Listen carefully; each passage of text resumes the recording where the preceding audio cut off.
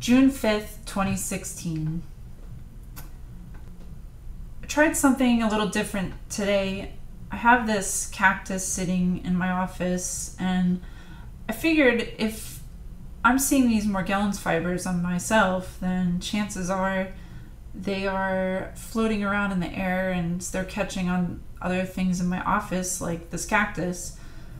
So I sat the cactus in front of my microscope and turned it on, and right away I started seeing stuff. So like right here, you're gonna see a moving fiber, and I took 4 different angles of 4 different fibers, and they're all moving.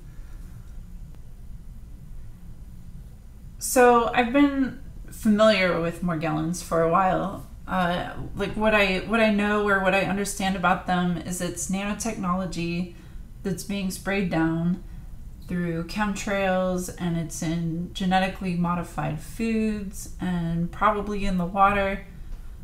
And we're probably just, passing it from person to person very easily.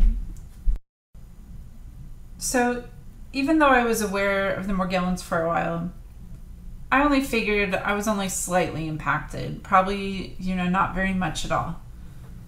And then one day I came across the red wine spit test, and I was intrigued. It only took a couple ingredients to do, and at the end of it, you would know if you're positive for the Morgellons. Oh, by the way, the ingredients are red wine and 70% alcohol, 70% or higher. As you guessed it, I tested positive. But that wasn't good enough. I had to look into it a little further. And so I was inspired to buy a microscope.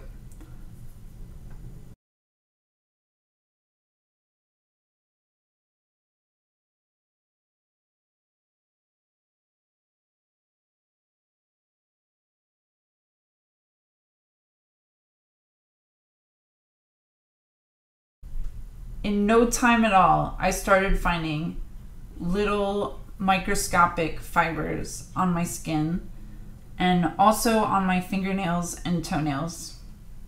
It seems that they actually have a preference for nails. Here's some examples. Please note that all these images are at about 60 times to 100 times magnification, and most can't be seen with the naked eye.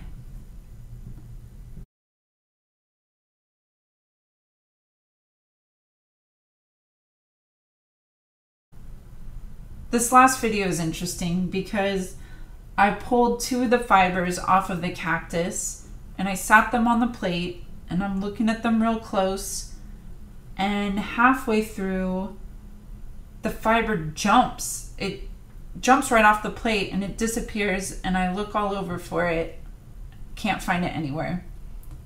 I jumped out of my seat when I saw that. Anyway, it's not the first time it's happened, but it's the first time I've gotten it on video. Here is the playback in slow motion. Thought I'd mention before I close out the video, I took a bath the other day in half a cup of Epsom salts and half a cup of baking soda. Since then, it's been harder to find the fibers on my body.